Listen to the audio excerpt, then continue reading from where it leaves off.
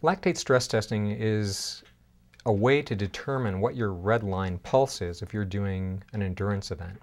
So if people exercise at a moderate level, they produce a moderate amount of lactic acid and their body is able to effectively clear that, and they can exercise for hours at a time. Many people will spend 12, 14, 16 hours doing a triathlon, and they can do that because they don't exceed a lactic threshold. If you work very, very hard, your lactic acid level is going to go through the roof and your body is going to shut down. You're going to have to stop and rest. So what we do in lactate stress testing is we say, how do we determine what your individual red line pulse is, the heart rate at which you can't go any further? So I explain to people it's kind of like having a tachometer on a car. If you tell me that you can go a certain speed, that doesn't really tell me what's happening to your engine. But if I see that tachometer and you're getting into the red line zone, I know what it means.